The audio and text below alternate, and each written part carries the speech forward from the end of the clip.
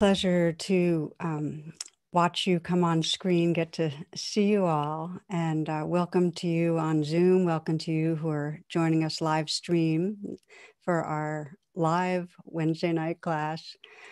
This is available on Facebook and YouTube, on my Facebook and YouTube pages, and IMCWs as well. So I want to thank you for being part of this. It's a beautiful way to connect our hearts and minds. And as many are aware, this is a first tonight. We're trying something new that hopefully we'll do each month, where we, in addition to the meditation and the talk, we create some time for questions, for inquiry together at the end. So if you're on Zoom and you have a question, please do it through the chat box to everyone, and submit your questions only once. And you can do it at any time during the meditation and the talk. So, okay, let's begin our meditation and arrive together. I invite you, if you haven't already done so, to find your posture for sitting. You might close your eyes and make those subtle adjustments so that you're sitting in a way that's upright, alert, and yet at ease, relaxed. And then just allow the settling to happen naturally. One of the most valuable understandings of awakening is that we're not trying to get somewhere. It's really more of a relaxing back into what's always and already here. So in that spirit, we'll scan through the body a bit and explore this relaxing back. And I invite you to begin with the region of the eyes. Let the eyes be soft. Let the brow be smooth. Our habitual thinking ends up contracting those little micro muscles around the eyes. So just softening, letting there be a kind of resting. And notice with that, with the softening, the coming to aliveness, a sense of the sensation and tingling in the area of the eyes, perhaps the flicker of darkness and light.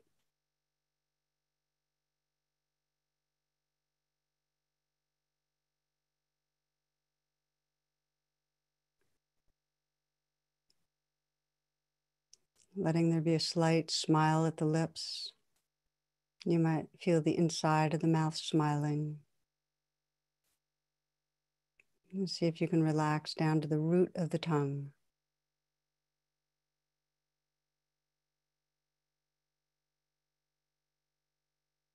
And letting all the features of your face, the sensations in the face, just be as it is. Just notice the aliveness that's naturally there. Resting, aware.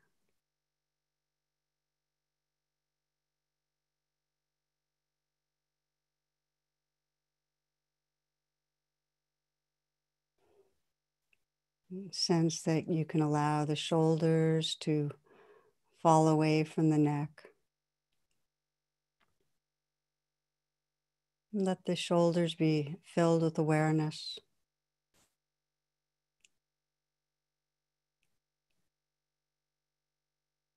Notice if there can be a natural dissolving.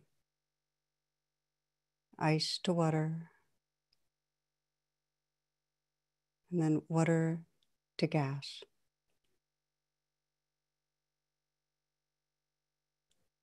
Relaxing and feeling the sensations and energy in the area of the shoulders.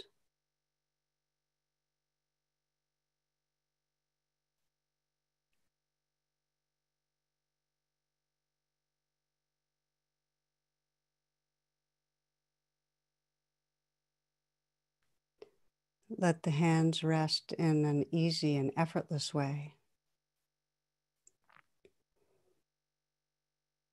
And consciously soften the hands. And now soften again.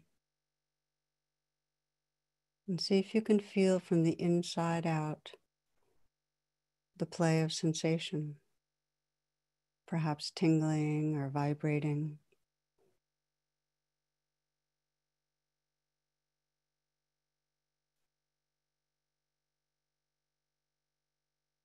Noticing how the more you relax and soften, the more intimately you can feel the aliveness.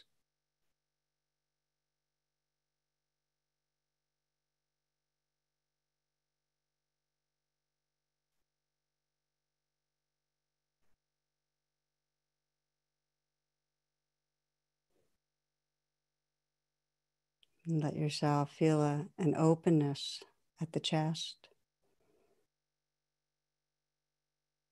feeling directly into the region of the heart. And see if you can relax and breathe with the experience of your heart.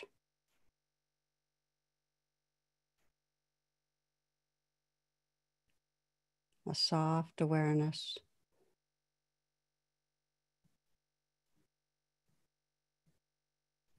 Relaxing with what's here.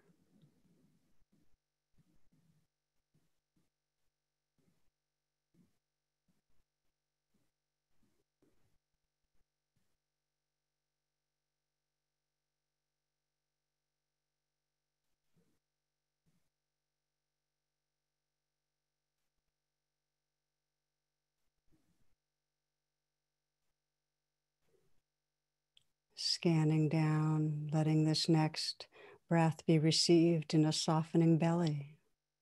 This breath,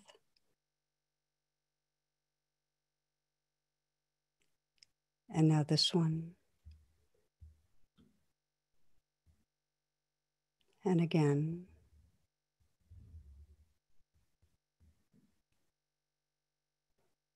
Awakening awareness deep in the torso. Letting the belly stay soft. And noticing as you relax the whole abdominal area, how much aliveness you can feel intimately, directly.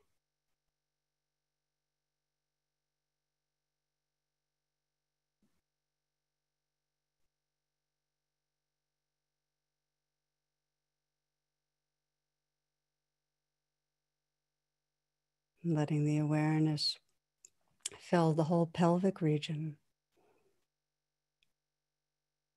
And relaxing with the aliveness there.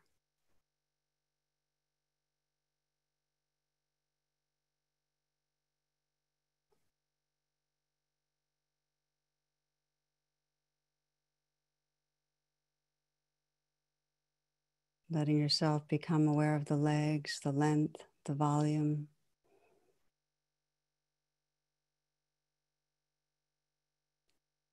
Aware of where your feet contact the floor, the warmth, the pressure.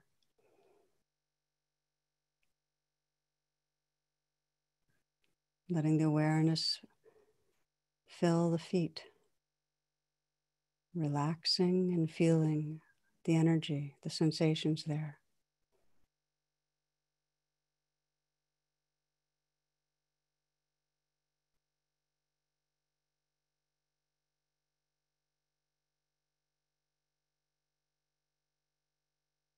And sense the possibility of widening the lens so you can simultaneously feel the whole body, this energy body, this field of sensation.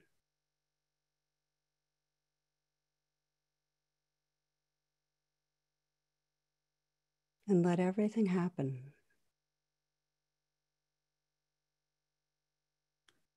Tightness and flow, tingling, vibrating, warmth, coolness.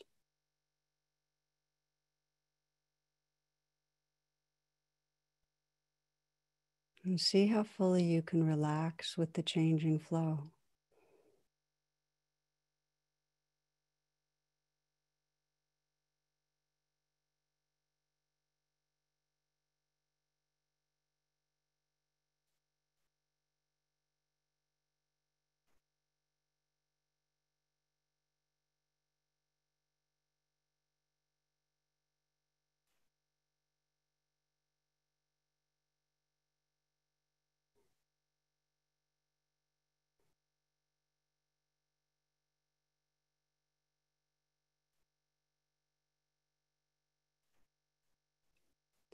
widening the lens of awareness even further, including sound.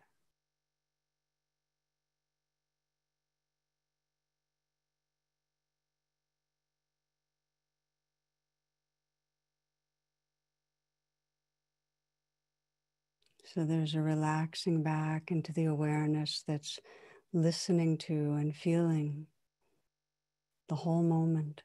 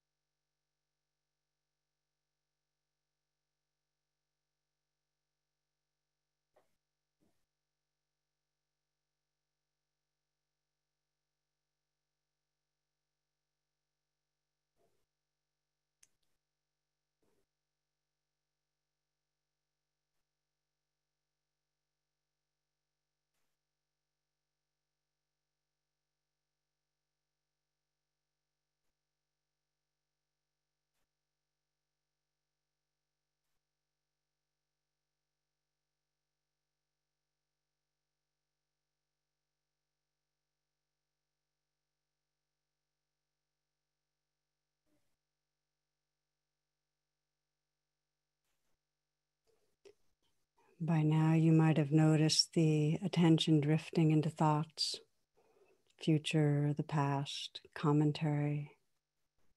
Let that be an opportunity to practice relaxing back, to deepen this pathway of relaxing back into awareness,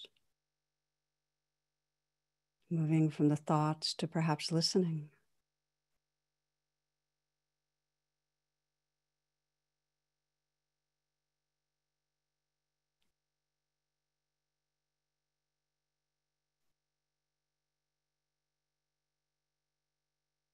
Seeing what might want to let go a little bit more in your body.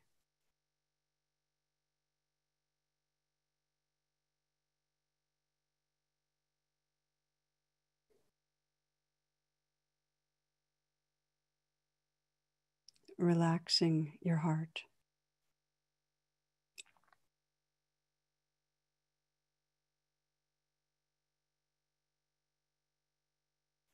Relaxing back again into the awareness that's listening to and feeling the moment.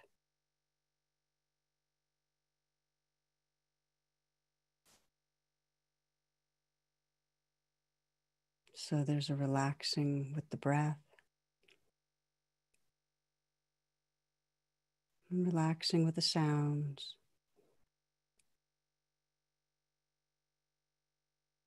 and relaxing with the sensations.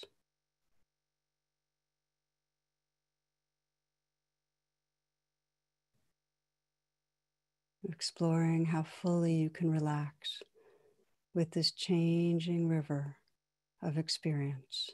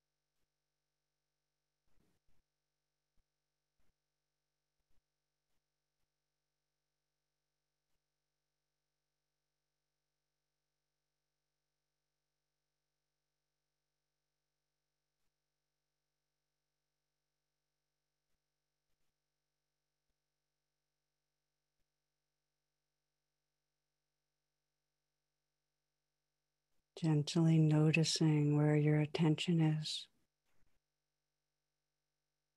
And if the mind is drifted, exploring again, this pausing and then simply relaxing back into the awareness that's always here, listening,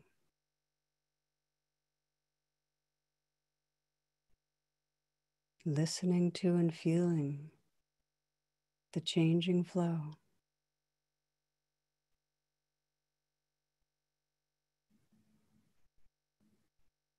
No need to control anything or to resist anything.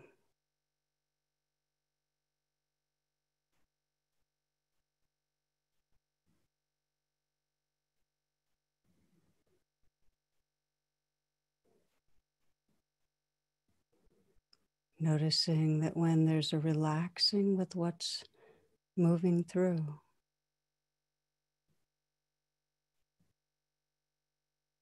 there's the freedom of presence.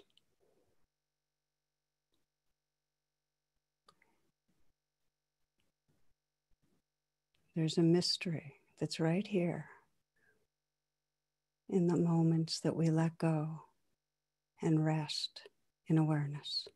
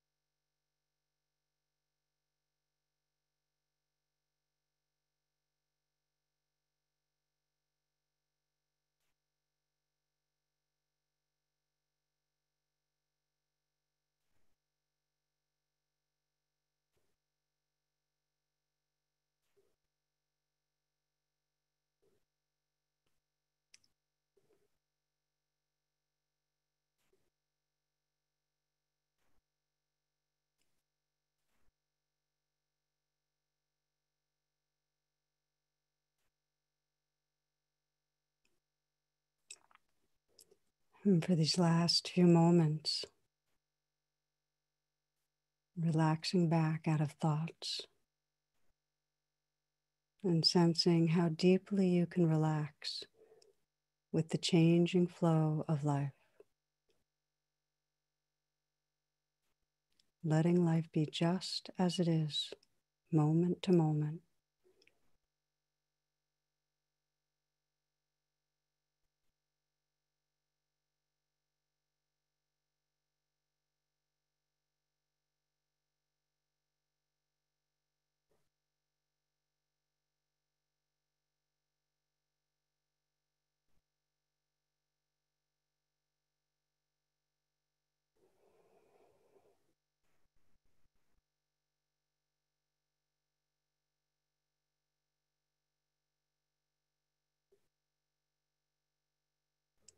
You might ask yourself, when there's no controlling, no doing, no resisting, what is here?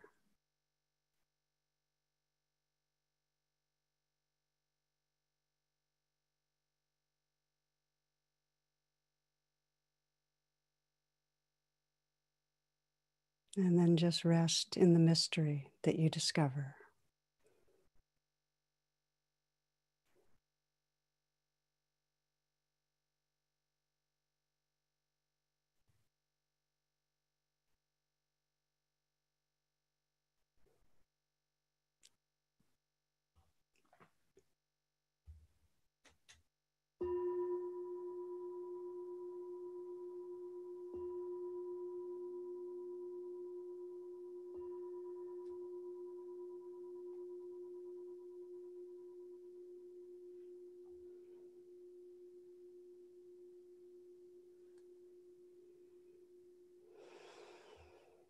Well, thank you for meditating together with me.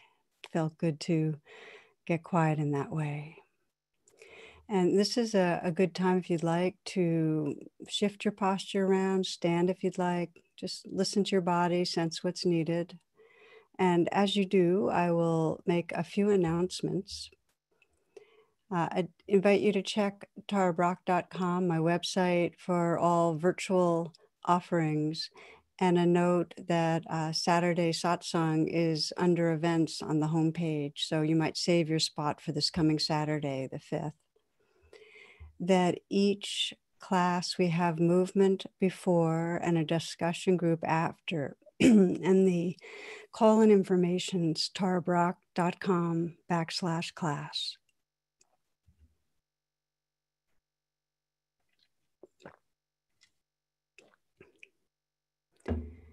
To remind you that discussion groups are directly after the talk. Also, please check imcw.org for live stream offerings that are made available by our local DC teachers. And this week's Affinity Online offerings include veterans, women, teens of color, and mindfulness group. Finally, many of you are aware that we offer these talks and meditations freely, and your donations really keep us going. They make a huge difference. So naturally, if you're under any financial stress, please offer whatever you're able, and don't worry, you're completely welcome. If you can't afford it, we'd appreciate $10 or whatever you feel moved to offering. And the links can be found in the descriptions. Okay, so we'll take a short pause and then begin the talk.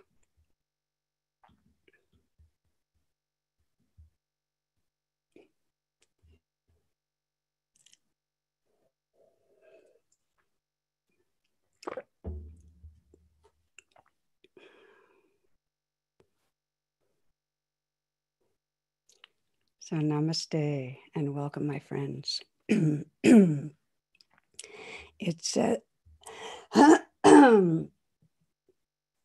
it said that when Adam and Eve left Eden, he commented to her, he said, "My dear, we are living in a time of great transition." And have you noticed that it always feels like that, that in some way that the times we're in are uniquely intense and fast-paced and stressful?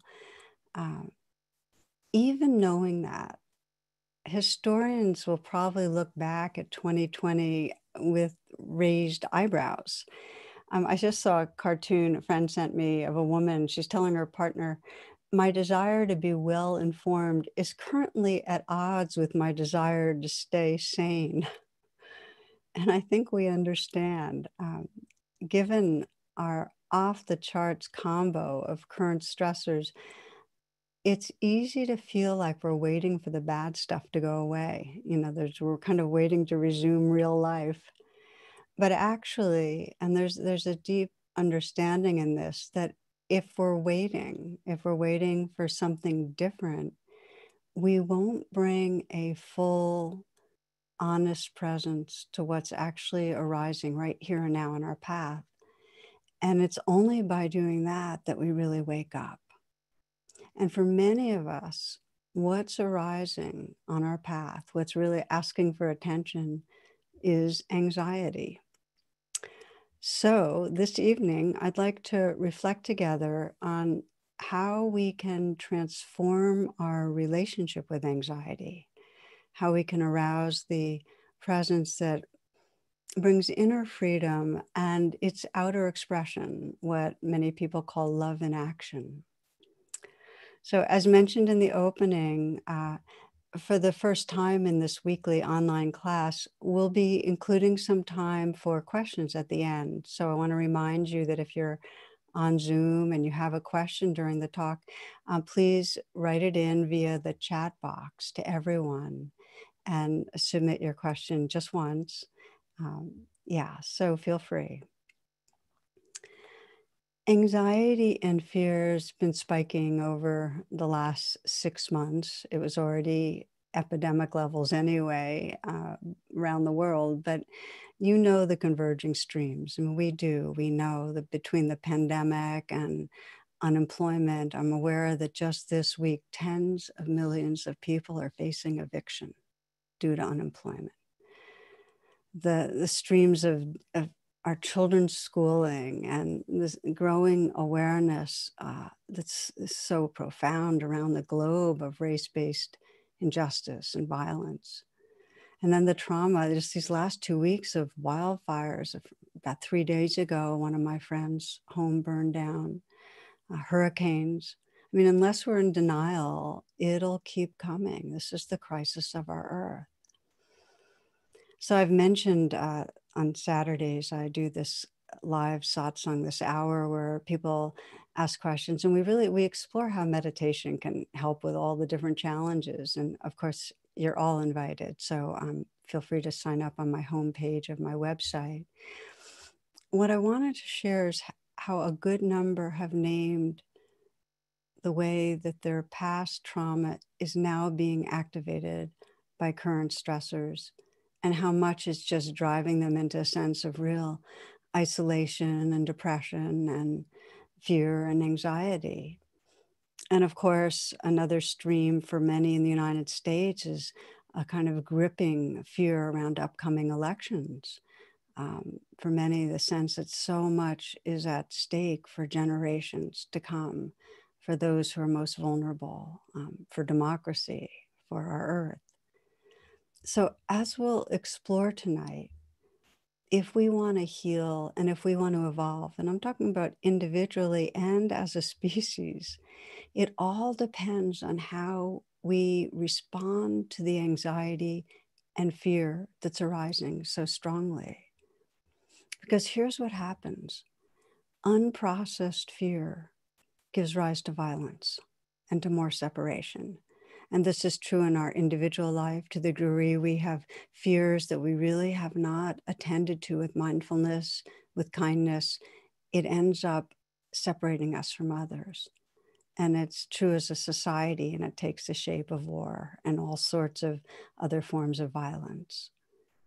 So if we want to create a more loving, peaceful world, and I feel like we're here because we want to, we need to let attention to anxiety be at the center of our path. It's not like we're waiting for things to change. It's like, this is what's arising that's asking for our attention. And if we don't pay attention, our primitive brains will rule the day.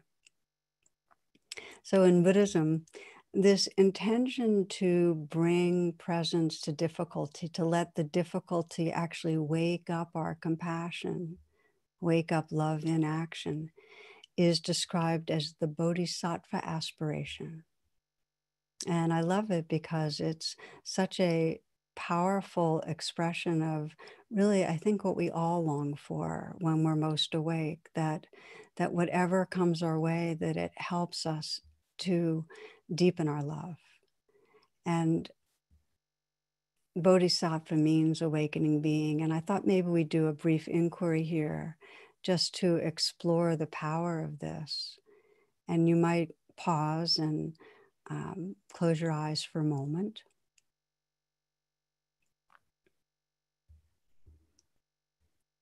And as you're listening, and as you've been listening, you might just sense from what we've been already exploring how the stress of these times is landing for you.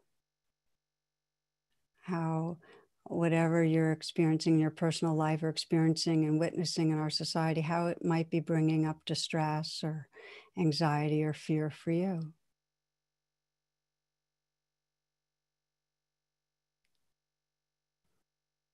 What's triggering anxiety for you? What's the situations that's most challenging, most evocative? And again, it could be in your personal life or it could be societal. And take a moment to let that be in close. Whatever's bringing up distress.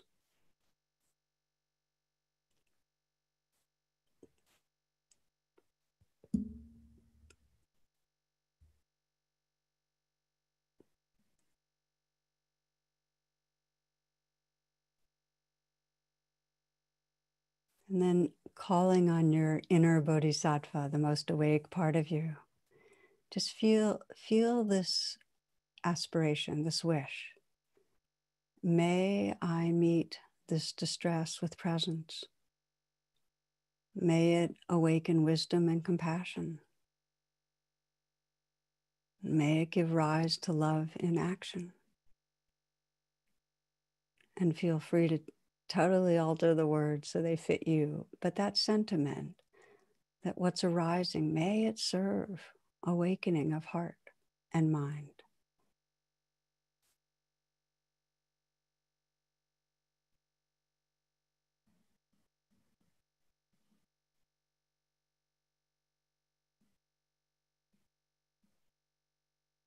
And you might, as you do this, take a moment to imagine what might these times bring forward in you. What might they awaken? More fearlessness, resilience, capacity for presence, for love, more trust in yourself,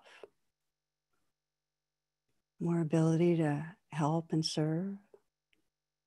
What do you imagine and wish that the difficulties might bring forth?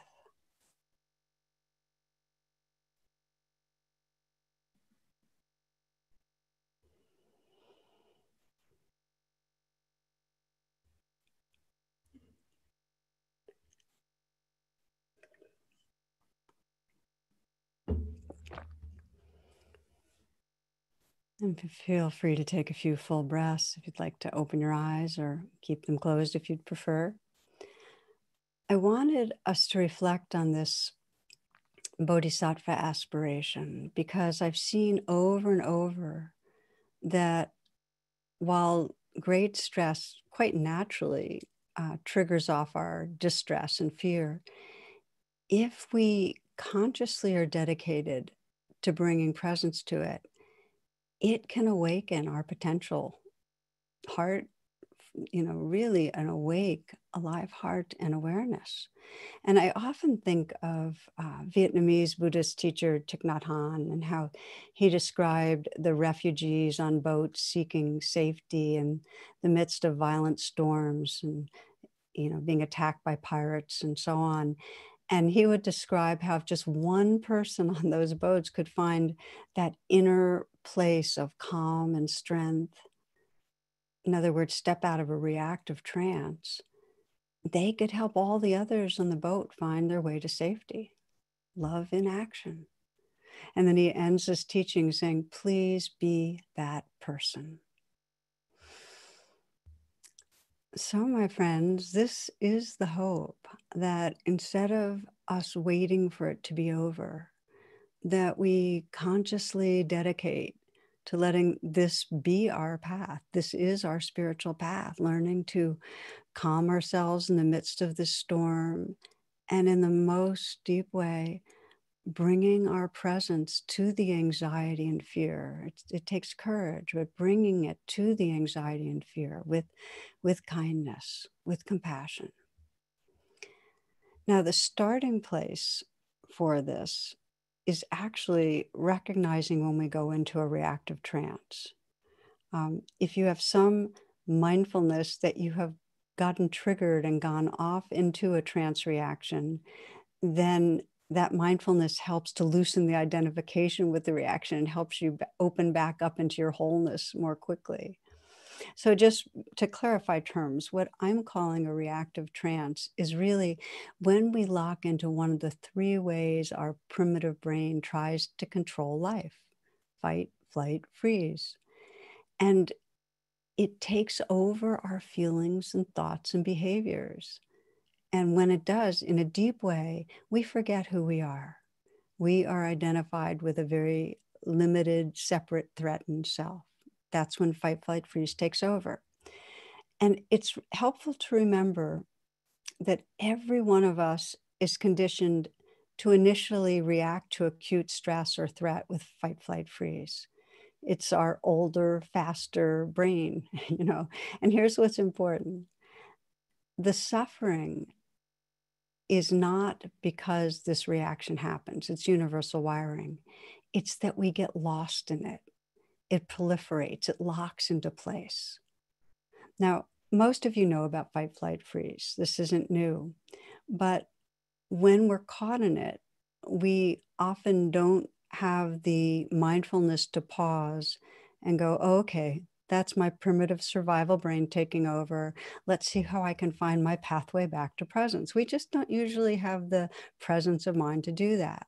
So it's really valuable to examine when we're going into trance and get familiar with it, so we actually have some more choices.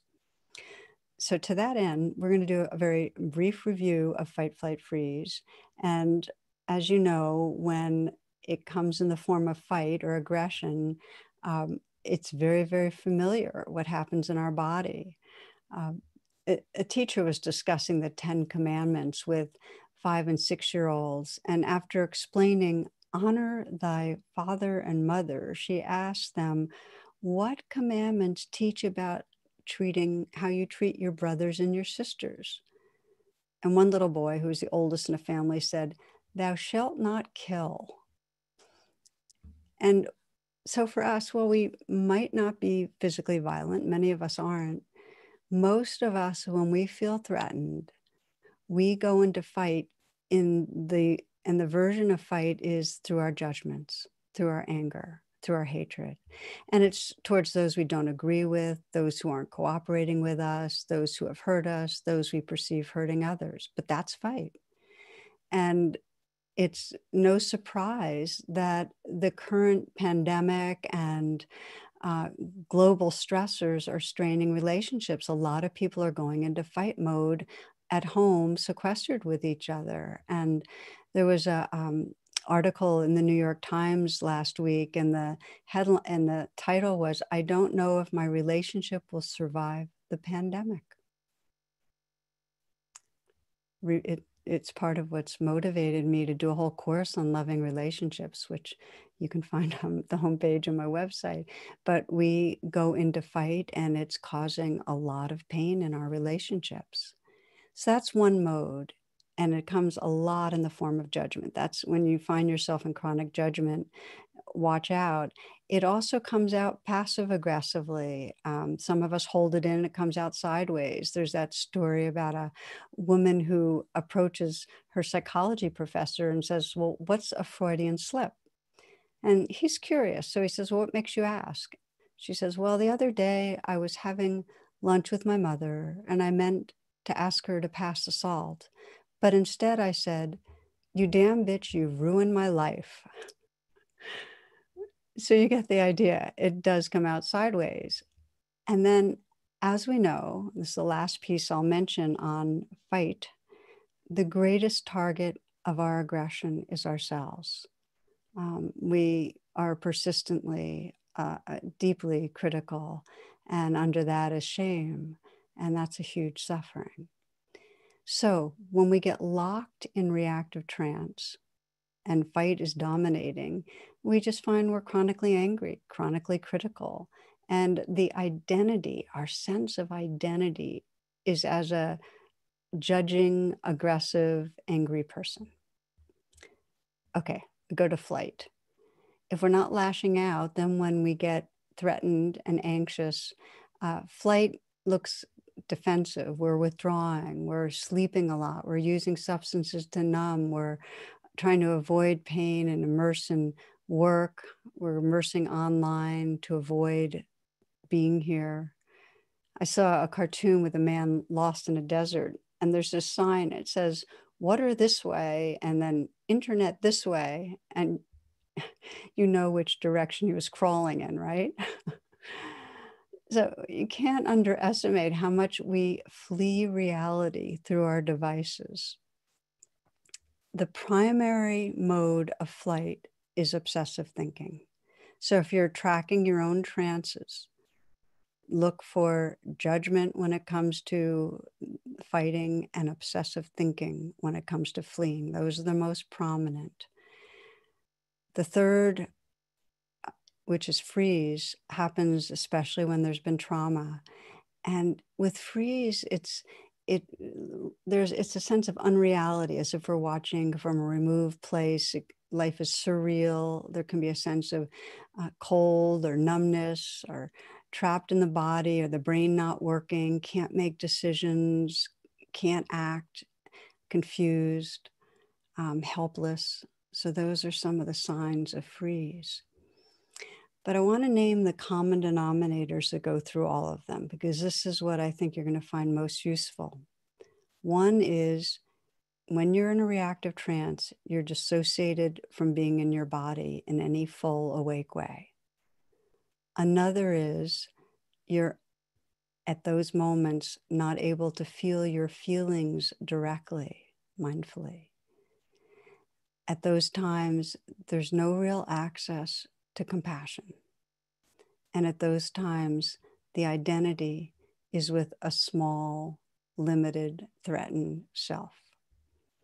And as I mentioned, from the perspective of neuroscience, when you're in that trance, you're operating from just a small part of your being, from the primitive survival brain, the reptilian and limbic brains, and you're cut off from the whole, from an integrated brain that has all parts talking to each other. You're just living in a small part of your being. Okay, so I want to pause here and invite you to reflect again. You've been listening, so let's ground it in our own experience.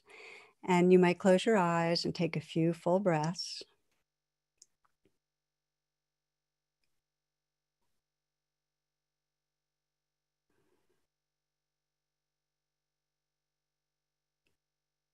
And let your intention be to, with curiosity and kindness, see if you can witness your own survival brain a little. And again, you might bring up a recent time you felt distressed. You felt reactive.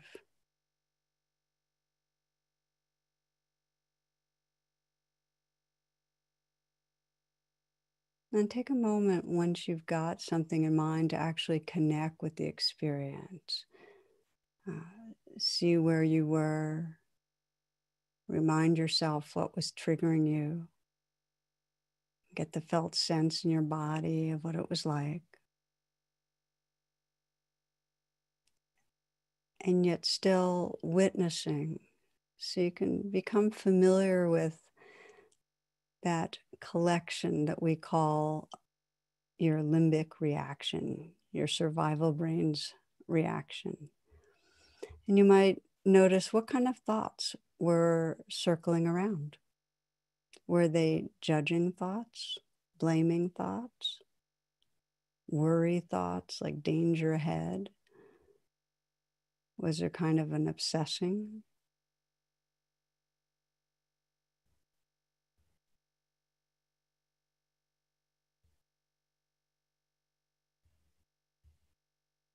What are the emotions that you're aware of feeling when you're in that reaction? Helpless, angry, fearful, ashamed?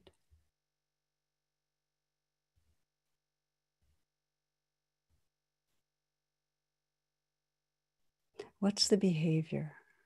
Yeah, to describe the kind of primitive brain inspired behavior. Is it fighting? Are you in some way lashing out? Is it flight, avoiding in some way? Freeze?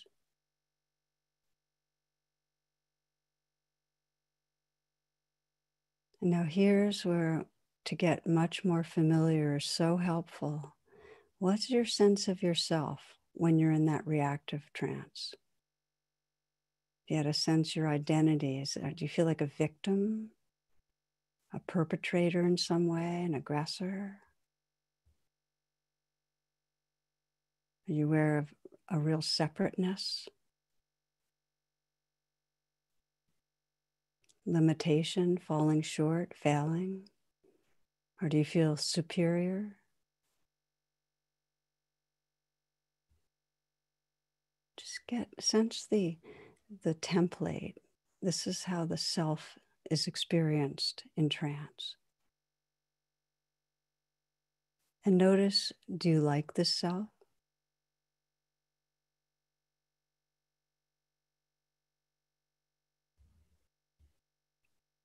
And we'll loop back to this because many find that when they're in a limbic trance, in fight, flight, freeze, part of it is that they don't like their fight, flight, freeze self, which of course is another layer of fight, and it intensifies the activity of the survival brain. Okay, now you might shift your posture, sit up a little bit more, take a few full breaths, come back, come back.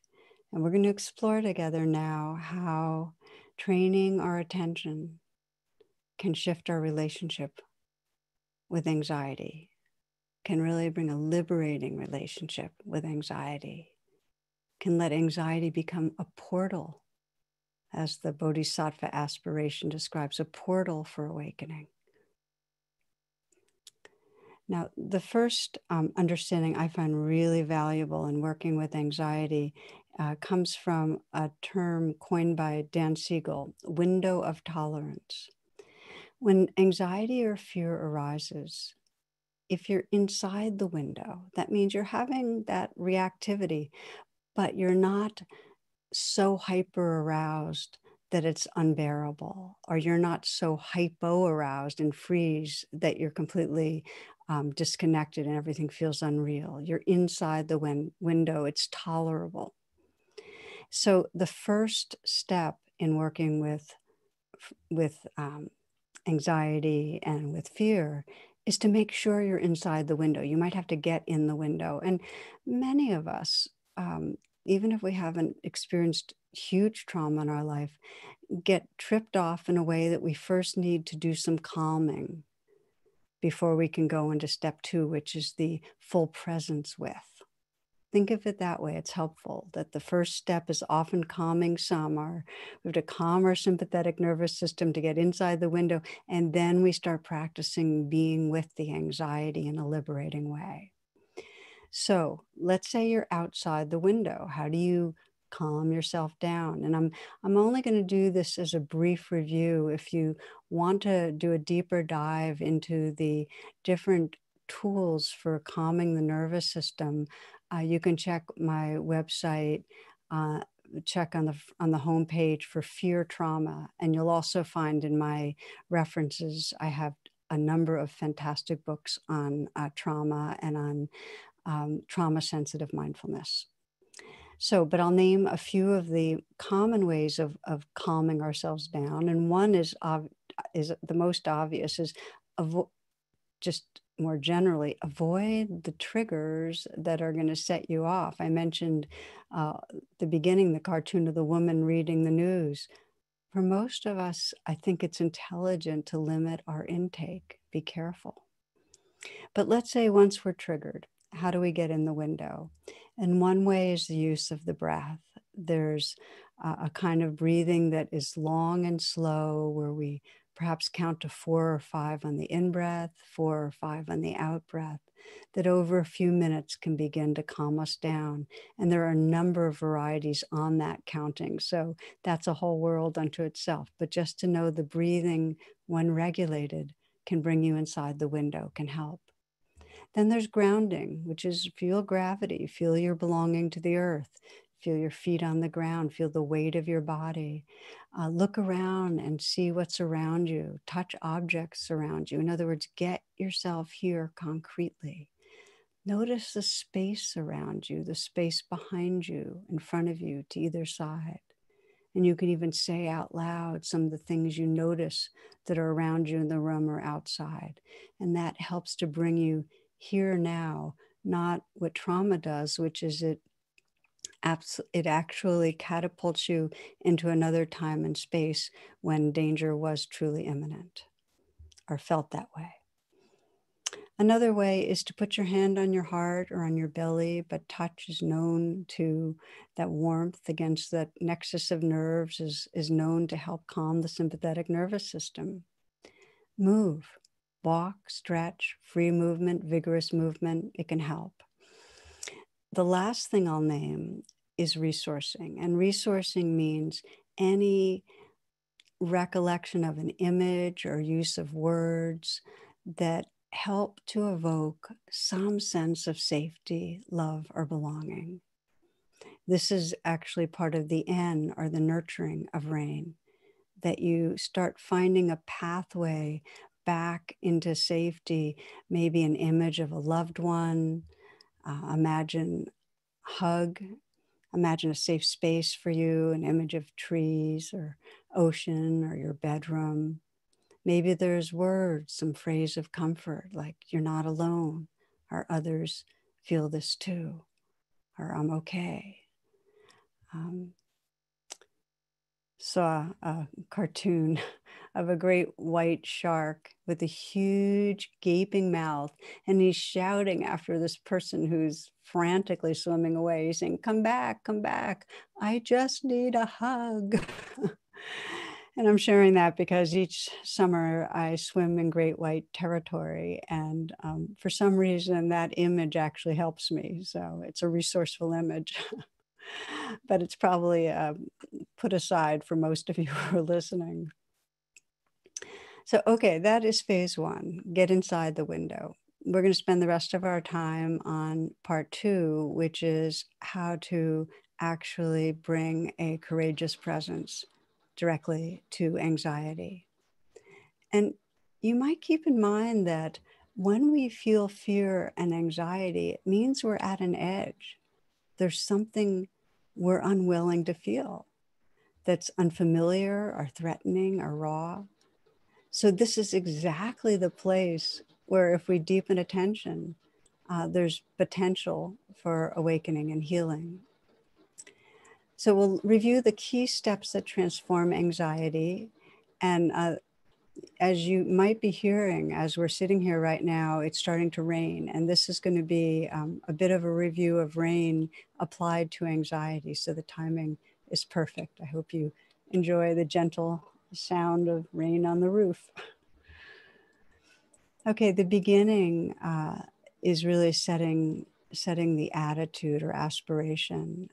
And I find that whenever I'm going to be working with something difficult, there's some part of me that is calling on that bodhisattva aspiration. Please may this serve awakening.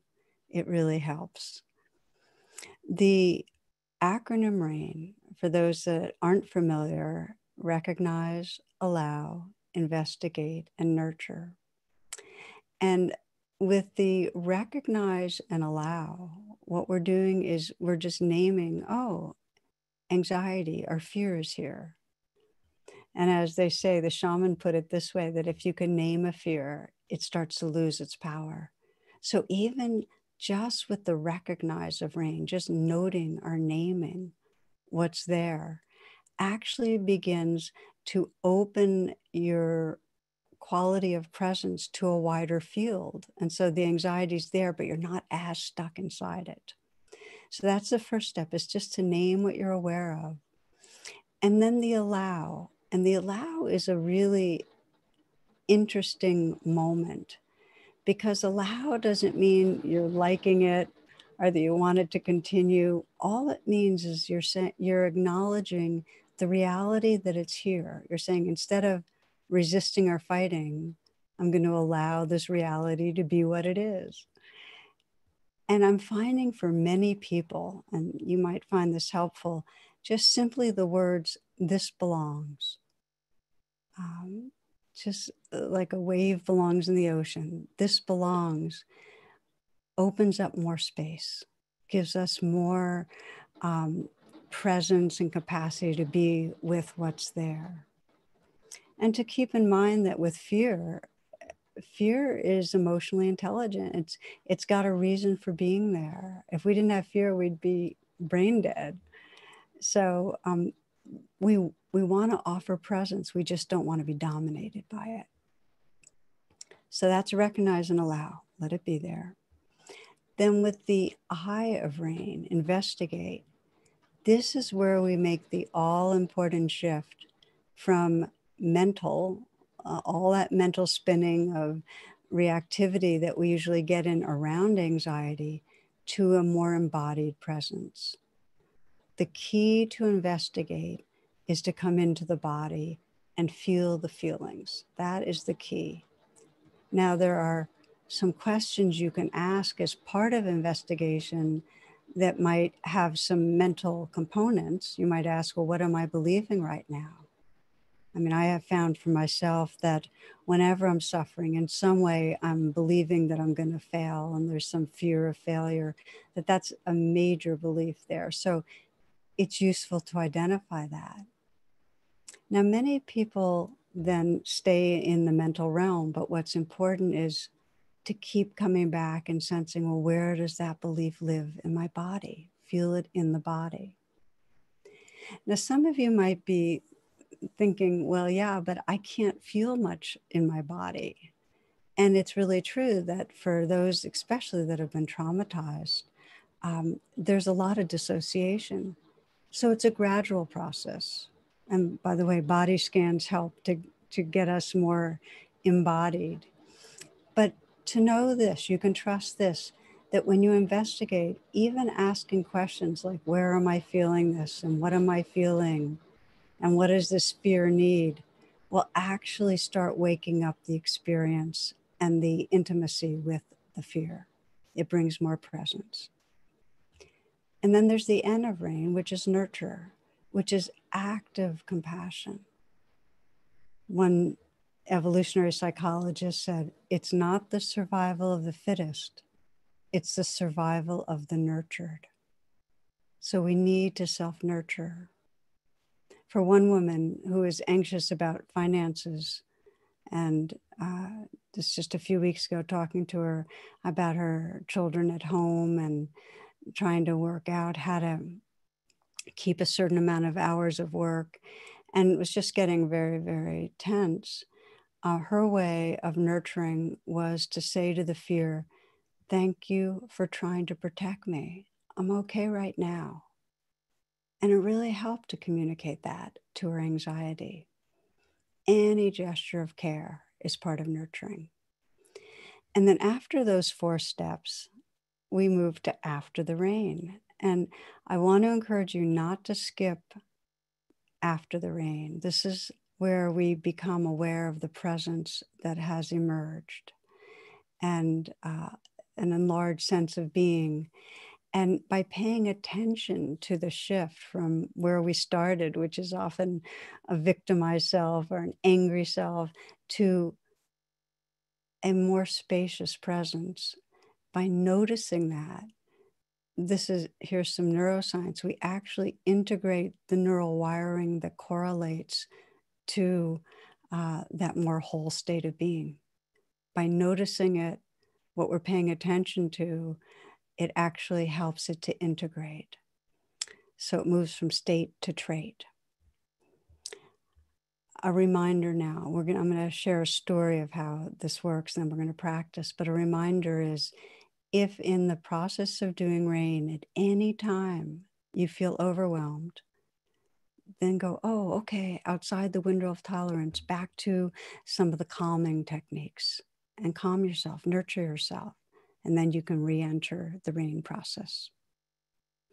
Okay, my friends, a story, and then then we'll practice together. I'm trying to keep my eye on the timing because I want us to have time for questions. This is one friend who was feeling enormous tension circling around the upcoming elections in the United States. He was filled with anxiety approaching November. And so he was practicing rain. We practiced together. And the R is recognize anxiety, just naming it, and then allowing, letting it be there. And for him, his way of allowing was for him to say, this is part of being human, just to feel stirred up right now. Then he began to investigate. And he asked himself, well, what am I believing? And the belief was that there's just going to be more and more suffering, just huge, huge suffering to add on to what's already here. And he suffering for his people. This is a person of color and all people. And then when he said, okay, now I'm believing that, what is my body feeling? He was feeling alarm in his body, outright alarm. And again, he had to say, this belongs, this belongs. There's intelligence to the nervous system feeling alarmed. And then he just kept paying attention. Then he got in touch with powerlessness, that he was powerless to protect vulnerable people from suffering. And his mind went off to his grandchildren and next generation. And then that deepened the sense in his gut of a kind of clutch and an alarm. And so again, with investigate, the process is you feel what's there and you let it be there. And sometimes it unlayers itself. And when he let that alarm and that clutch be there, what unlayered was a sense of grieving, a sense of loss, a sense of deep, deep sorrow about the suffering and about how many are destined to suffer even more. And that put him in touch with his caring. And once he could feel that, once he went through those layers, nurturing came naturally. He described it that he felt this kind of sacred light of his own soul holding that grieving, caring place, kind of surrounding him and filling him. And during after the rain, he really was resting, he said, in divine presence, in his own soul. And he said that the stream of anxiety was still there, but it just was part of a much bigger mix. And he heard his own kind of voice of wisdom saying to him, you can't control, but you can care and you can act. I was very touched by that. You can't control, but you can care and you can act. And for him, you know, he's very involved in terms of getting out the vote, but also very involved in his community. He's a helper in his community. I share this with you because so many are filled with apprehension and alarm right now.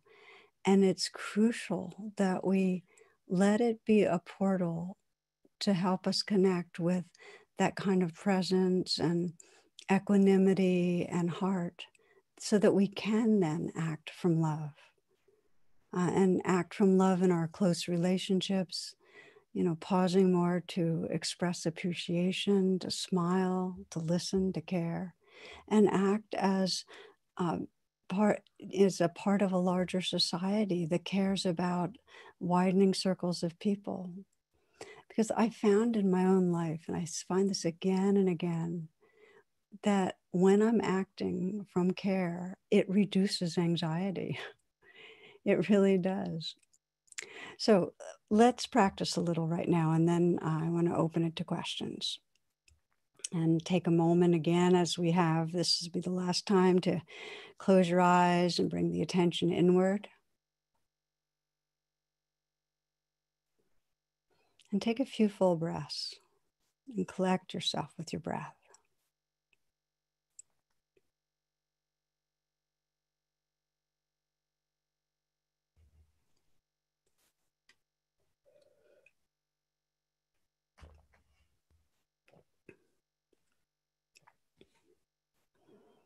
And again, I invite you to bring to mind a situation, your personal life or in the larger society, that triggers a sense of anxiety or distress.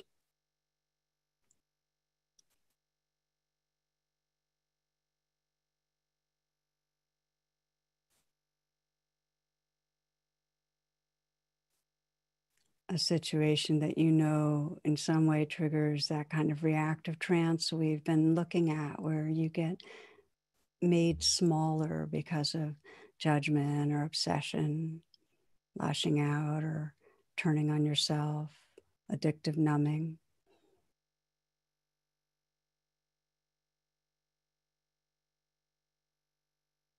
So bringing to mind a situation that's distressing. And take a moment and let's again draw on that bodhisattva aspiration. Feel your sincerity. May this distress, this anxiety or fear, may it serve to awaken compassion, wisdom, and love in action.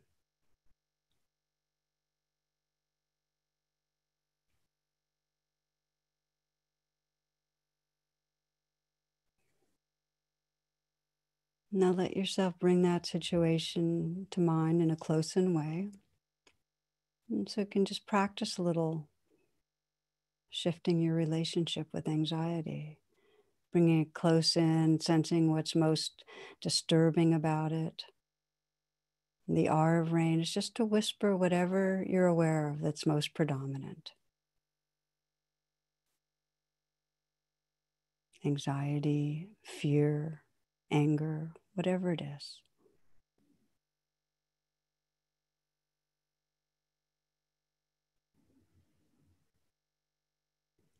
And the A of rain, let it be there, allow it. You might say, this belongs. This is universal wiring to feel what I'm feeling. It's part of being human. It belongs. Others feel this too.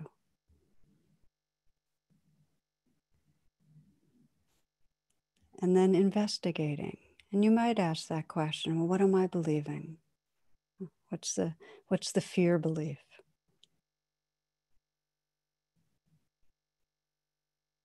It may be personal, that I'm failing, I'm unworthy, I'm not lovable. Or it might be in a larger realm of society that the belief is there's going to be a huge amount more suffering. Something's going to go really, really wrong. Whatever you're believing, feel where it lives in your body. And this is where the courage comes, to feel your throat, your chest, your belly. And just breathe and feel a willingness to touch these sensations, the felt sense of anxiety or fear, where it lives in you. You might place your hand on your heart, keep accompanying whatever's here. You might even explore letting your posture express the emotion and your face, and that'll help you get in touch with it.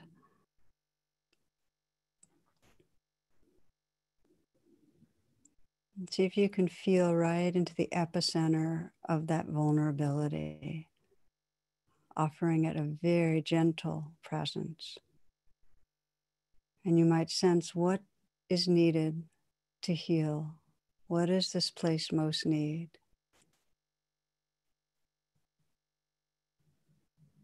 Does it need feeling safe, feeling held, feeling loved, accompanied, allowed, accepted?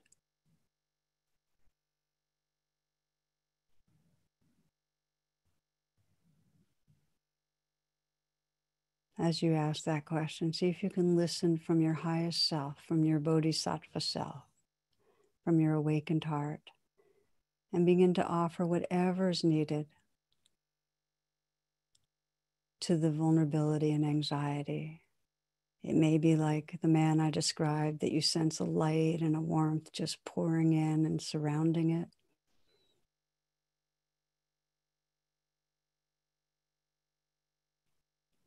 a loving energy, bathing it. The key is to let in nurturing. Let that anxious, fearful place feel held in something larger, like a wave held by the ocean. And you might send a message to that place. Whatever will be most healing. You're not alone. I'm here with you. I'm not leaving. You're held in love.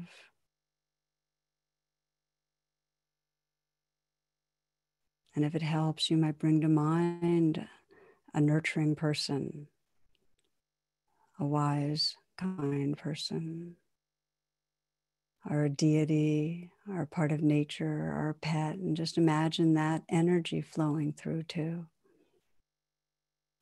Because the truth is, the anxiety, the vulnerable place is a wave in a larger ocean.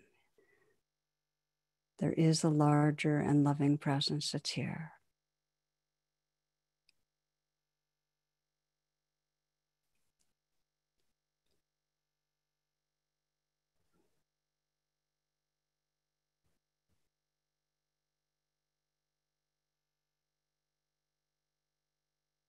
Letting yourself rest in that presence now. Become aware of the quality of presence that's here, the quality of heart, the quality of awareness, and sensing whatever shift has happened, small or large, from more of that survival brain, fear, anxiety, to this increased presence, to the truth of who you are.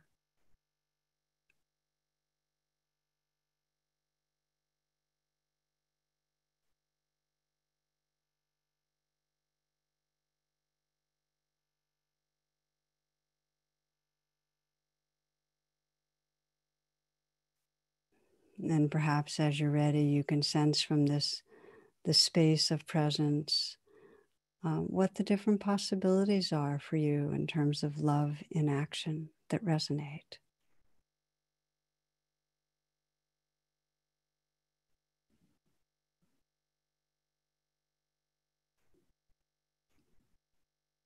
Maybe in an immediate way with someone who you'll next see, the kindness that could be expressed. And in larger ways in our society. And you might imagine others here around the world also bravely facing and processing and awakening through anxiety and fear, opening to a field of caring, to a shared field. And sense the power of that.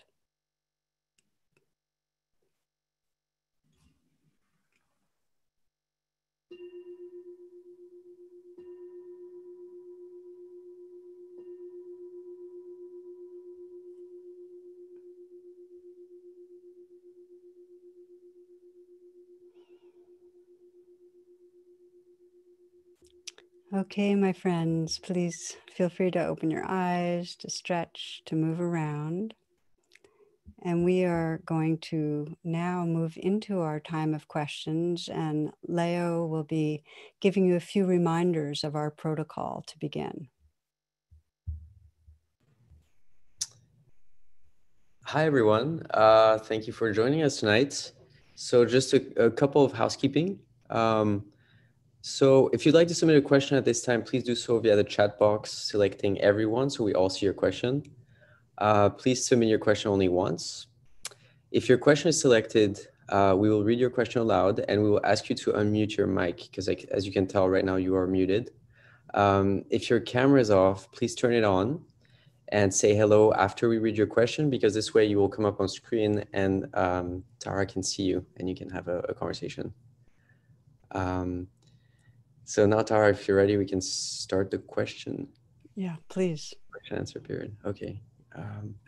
So we will start with a question from Laura Davis.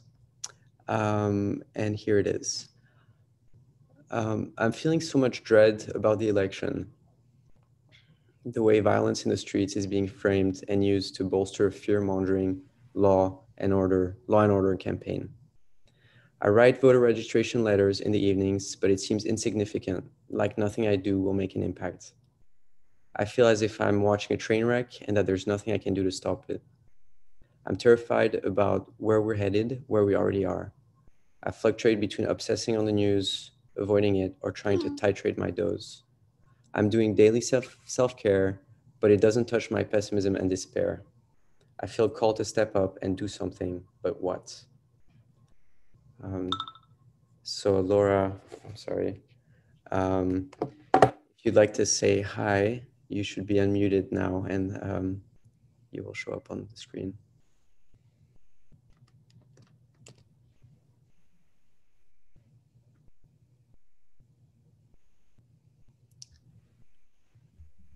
Laura, are you with us?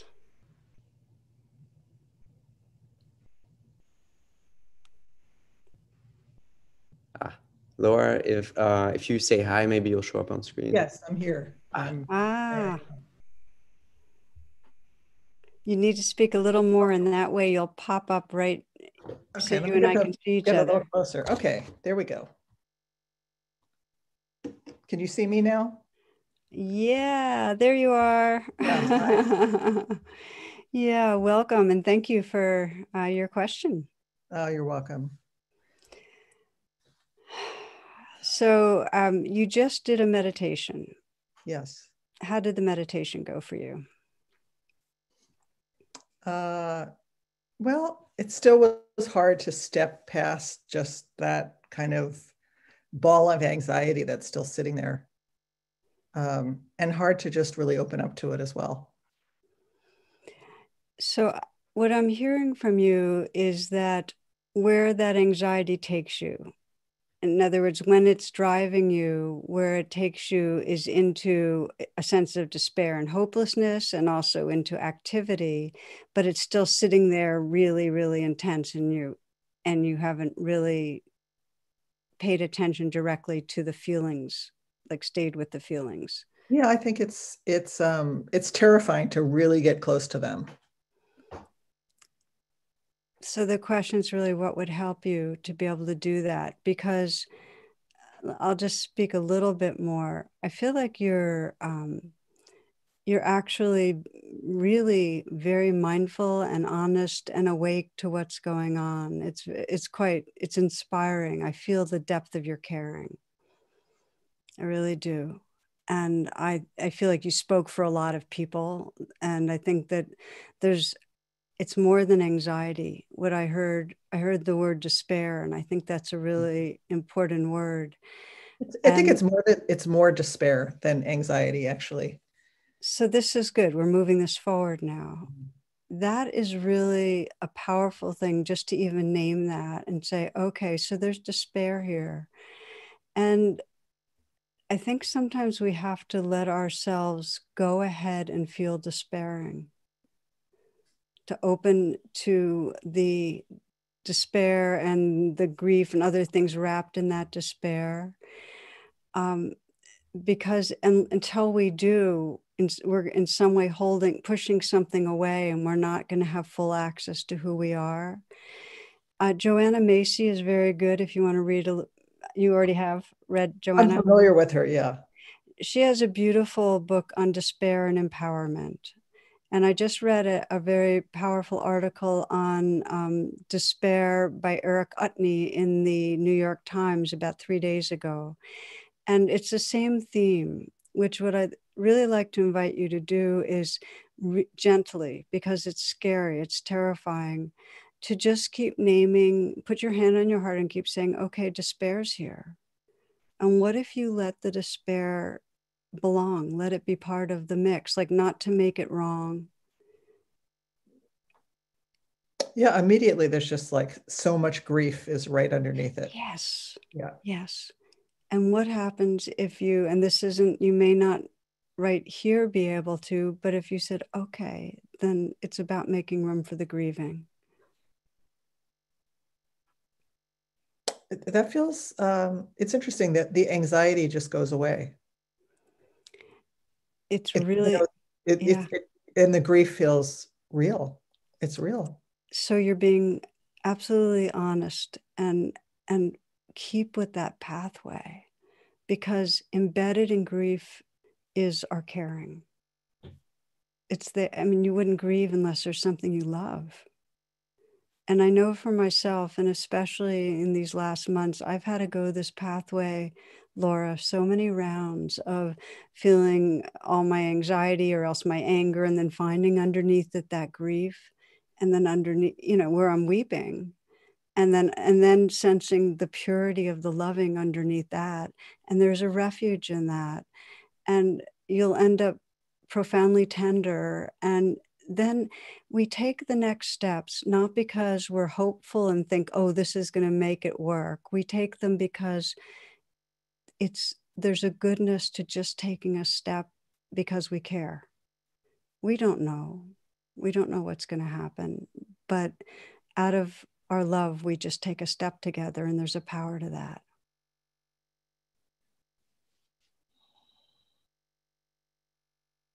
Thank you. Blessings, dear. Be well. Thank you. Yeah.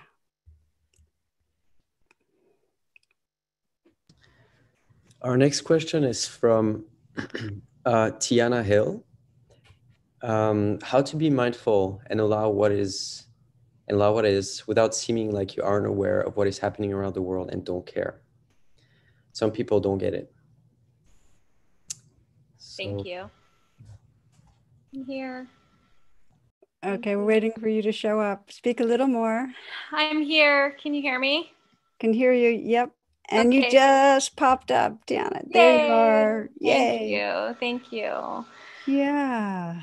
Oh. Yeah. So tell me, dear, say a little bit more about what you're wondering.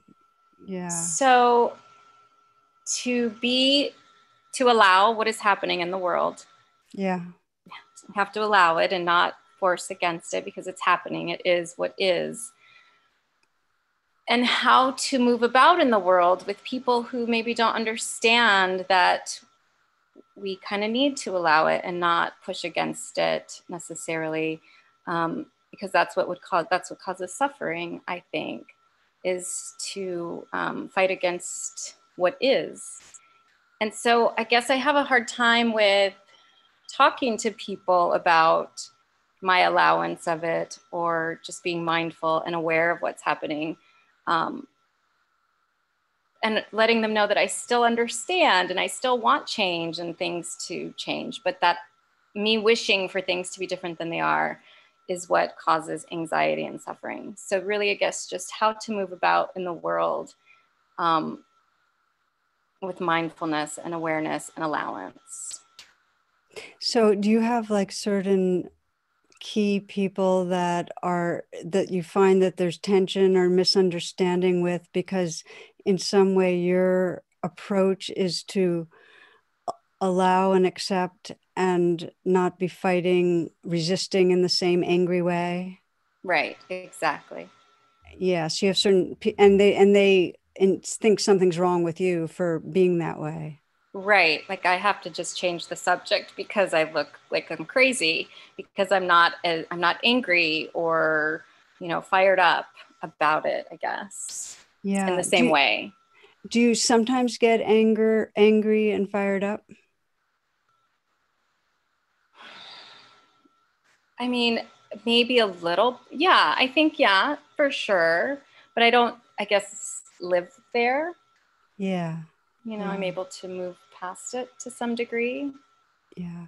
And do you feel like once you have accepted and allowed, do you feel engaged, like you do actively move to try to change what you can?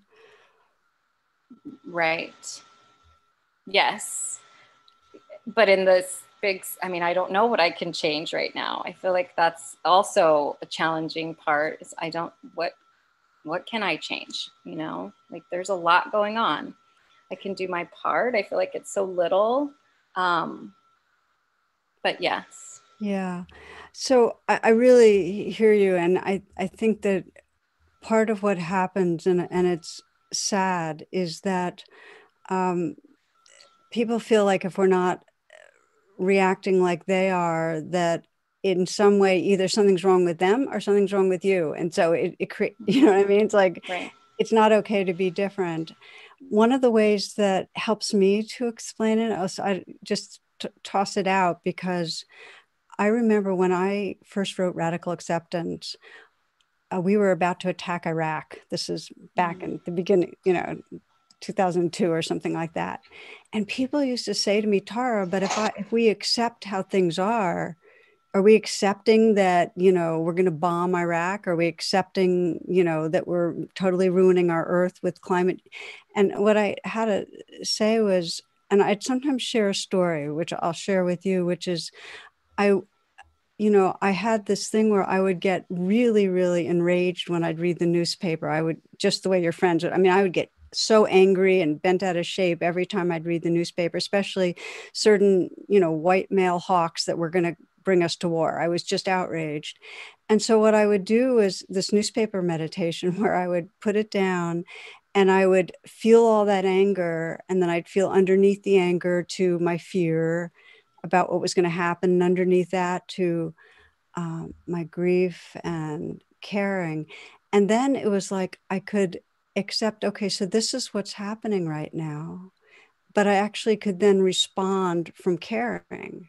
And I remember going to a protest rally, and I got arrested along with a bunch of other, they were joking about white collar, the white collar priests being, our whole paddy wagon full of white collar priests. But the point is that when I wrote Radical Acceptance, I said, the precursor to wise action is acceptance.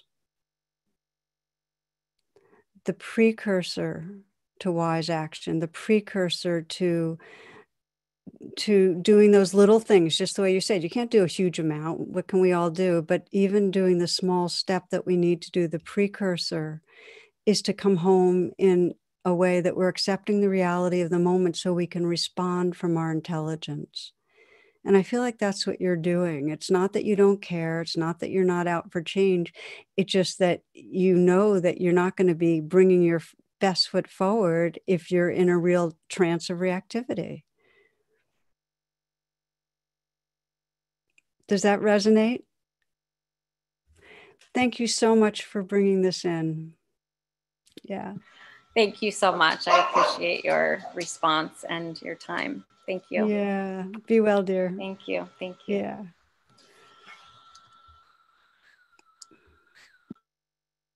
Okay, Tara, do we have time for? Yeah, we're gonna go over a little. We'll take a couple more. Okay, sounds good. So our next question then is from Morgan Parker. My question is how to interact, engage, and love individuals who see Christianity as hating the gay community. I grew up Catholic and have struggled with this balance for a long time. It affects me, so stirs up anger, but mainly fear and lack of belonging. How do I exist in a world with individuals that view me as evil and wrong? The answer often is seek those that don't, but I don't want to live in a comfort bubble. So Morgan, you should now be unmuted if you'd like to say hi to Tara.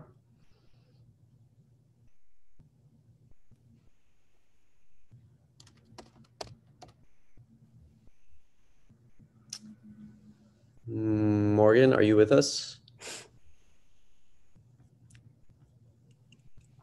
It seems like we're having trouble connecting with Morgan. So maybe I'll move on to the next question. Is that okay, Tara? Oh, yeah. And if Morgan shows up, then we'll loop back. Okay. So then we'll take a question from Alex Bryson. And the question is, I struggle with feeling not enough with work, my body, and my relationships. I rush through my days. Sometimes I go days or weeks without slowing down. What are some practices that I can use to slow down each day? Hi, Tara. Hey, can you hear Alex. me? Hi. I'm sure you're going to show up in a moment. Talking, testing. Good. There you are. Hey, hi. So let me say back what I just heard, that the deep struggle is not enough. In some way, something's wrong. And the way your trance of reactivity to get away with it is to keep really busy and not to create any space so that you can feel that anxiety and badness. Yeah, that's it. Okay. Tell me, how have you explored working with this so far?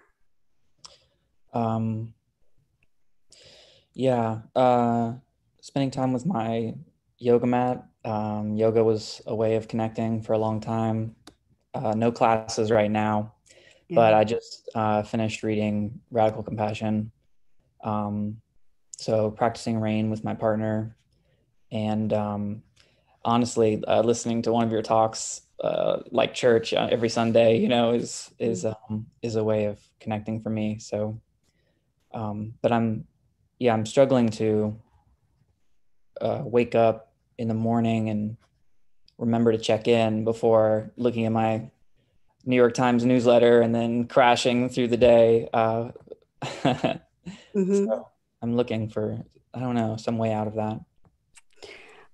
What about, this is very practical, okay? What I've done since the pandemic started, like I started in February, actually, before it started, is a book ending the day where I basically said, okay, at the very beginning and at the very end of the day, it's kind of a gift to the soul. I'm going to pause. And sometimes it's a full-blown 45-minute meditation. Sometimes it's a 2-minute meditation, and it doesn't matter.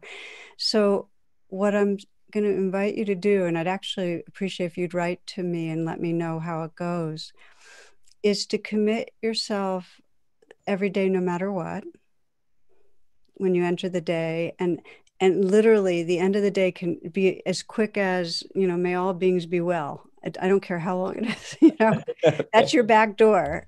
Yeah. But if you bookend the day, it's almost like there's this container of remembering. There's some gravitational field that is going to want to bring you back to who you really are. And it's a habit of a lifetime. I mean, it's just so beautiful. I really encourage everybody. I've done this for now many years, that I will not go online until I've in some way paused to be with the life that's here. Okay, I will. And I'd love to write to you and Right. And let us know. I'll remember. Yeah, I journal, so I think I'm gonna just try to make sure to be with my journal, or at least take time to be with myself before. Just even a few moments of coming into stillness and being quiet, and it counts. All right, dear. Thank you. Yeah, thank you.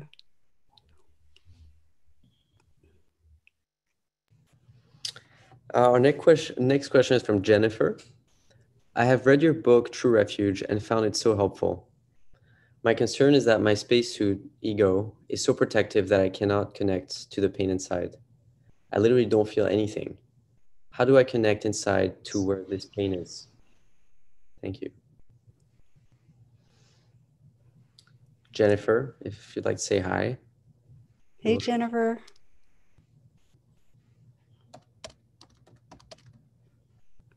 Hello? Hey, hi. Hi. Hi. Good. There you are. Here I am. Hey, hi. Yeah, so welcome here. Thank you. So what I heard you say was that you understand, and it's a useful understanding about the spacesuit self, that, all the defenses and stuff like that we get caught in, but you can't seem to find what the awareness and presence and Where heart it sits behind inside. Like I've done some work with therapy, and I could, when we're going into talking about emotions and things, I can kind of almost feel when the protective self or the ego kind of comes in and comes out. So I can see that, I can feel that. But inside, I can't feel, where the anxiety, or where the, the gripping of the heart, or a lot of the things that are in your book, or the online classes talk about, like, where do you feel this inside? And I haven't felt anything inside through any of this time. And I've been kind of doing this for 6 months-ish. 6 months? Yeah, about that. So, I mean, when I think about, situations, I can feel the emotion, which is something that I wasn't always able to before. Like I cry and, I can kind of release that, but inside I can't feel it. It's odd. So when you're feeling the emotion and you're crying, you're not aware of feeling it in your body, but you are aware that there's an emotion and you're crying. I am aware of there's emotion and crying. Yeah. Yeah. Yeah. Well, I want you to know you're really not alone. There are so many people that, and I actually brought it up in the talk, that are pretty disconnected from their bodies. And so when I say, where do you feel fear? Do you feel it in your throat, your chest, your belly? And it's like you're going like that. Nowhere. Yeah. So first of all, I just want you to trust that you can wake up feelings in your body. It's a real doable process, and it just takes patience. And I can feel in you that you have a real something in you is dedicated to healing. I can feel I'm you. 100% dedicated to healing. Yes, that comes through. 100%. Yeah. Well, thank you. I appreciate that. Well, that'll carry you.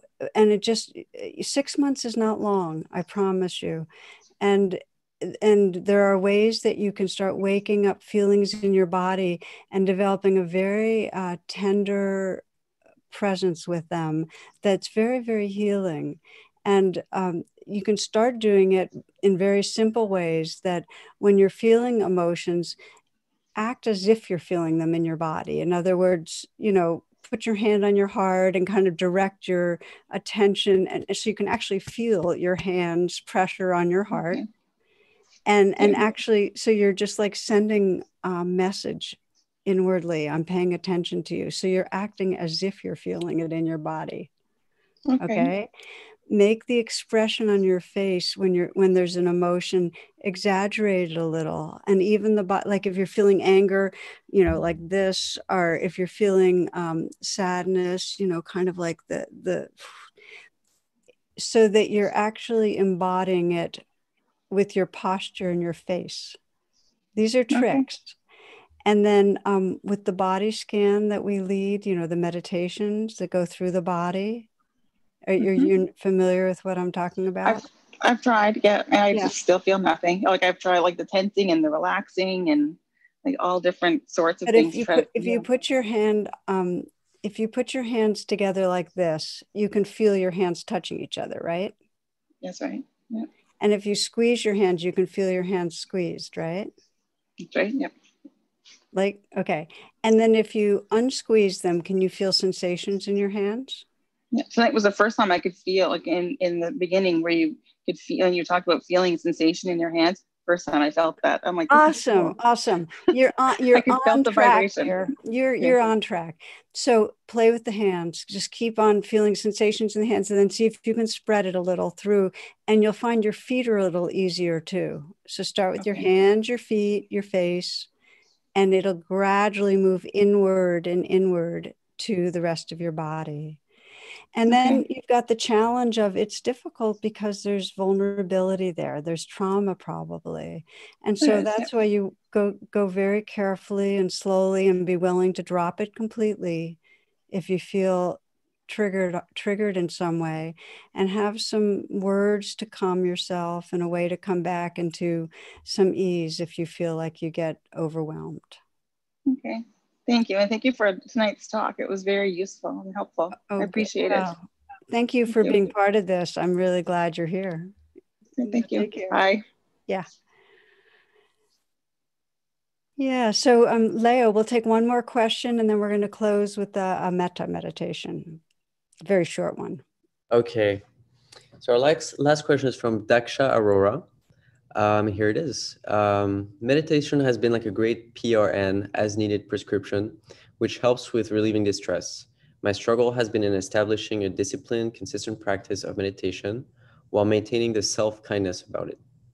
I know many of the teachings in theory and realize that one can reap the benefits only with consistent, structured practice.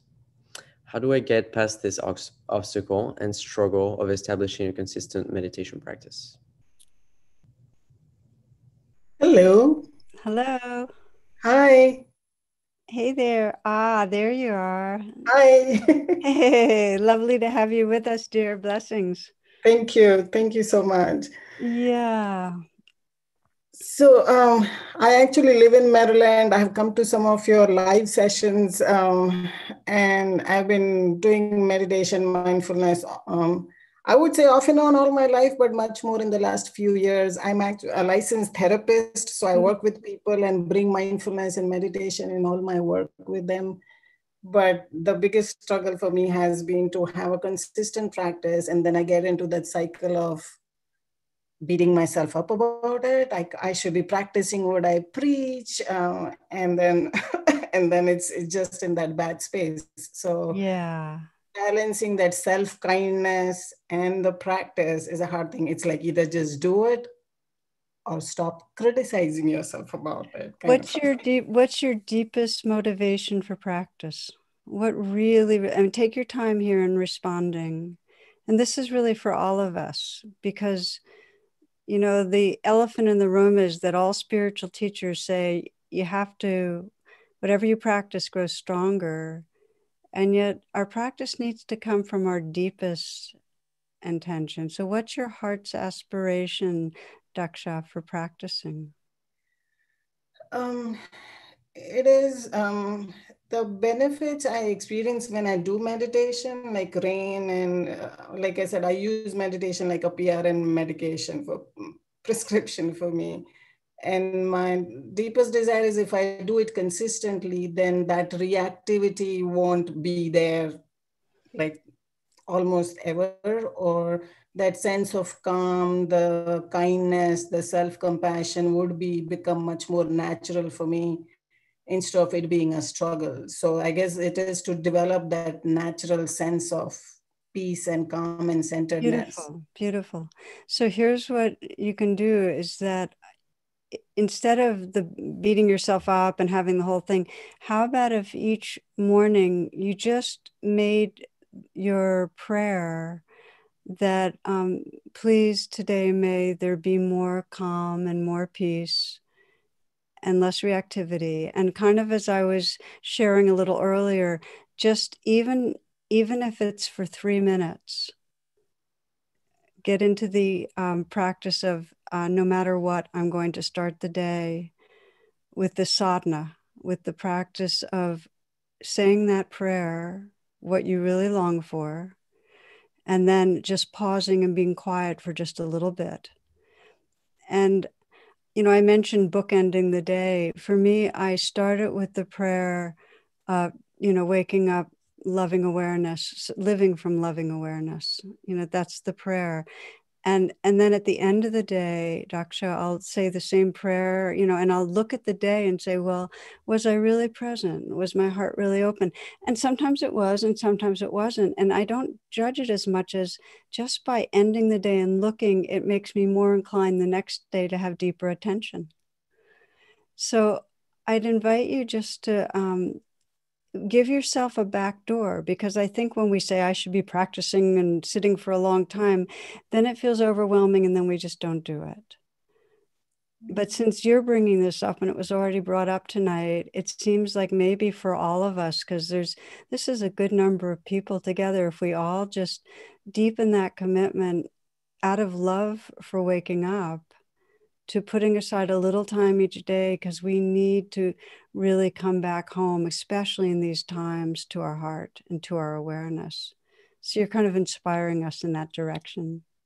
So can I just quick follow-up question? How do I handle the not enough side of things? It is like, I think Alex was talking earlier, the what I call, and I think one of your talks about being on the hamster wheel of not enough.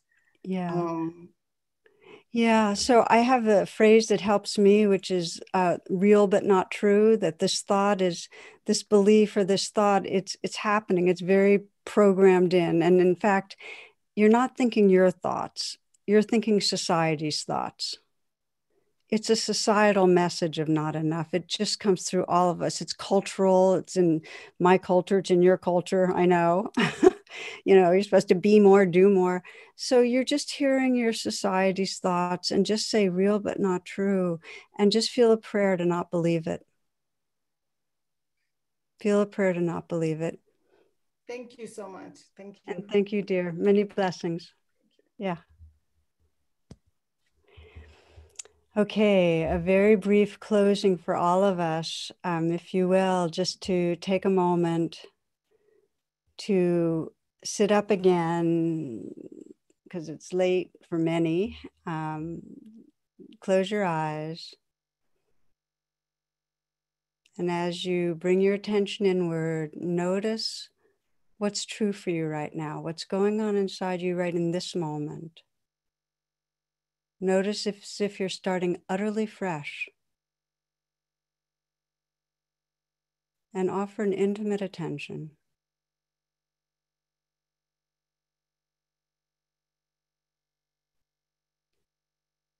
And sense as you are paying attention, what is the prayer or blessing or wish you'd like to offer to your own heart right now?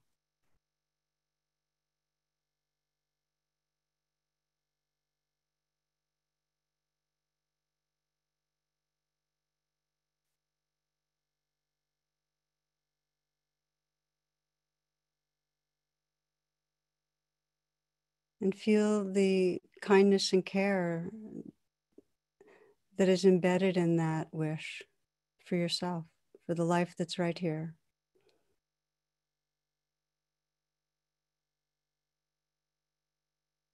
And then sense that heart space that's including all of us that have gathered,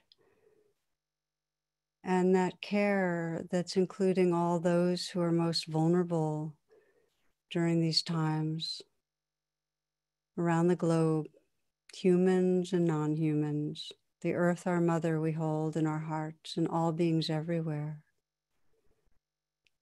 To feel our care, feel our wish, feel our prayer.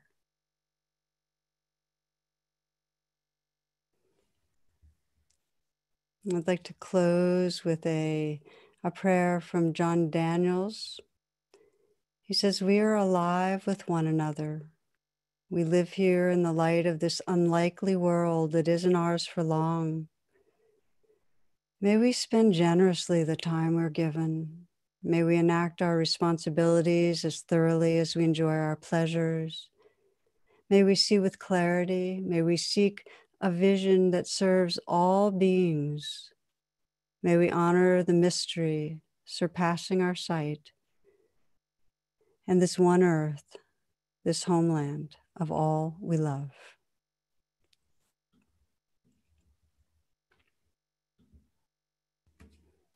My friends, thank you so much for being part of this.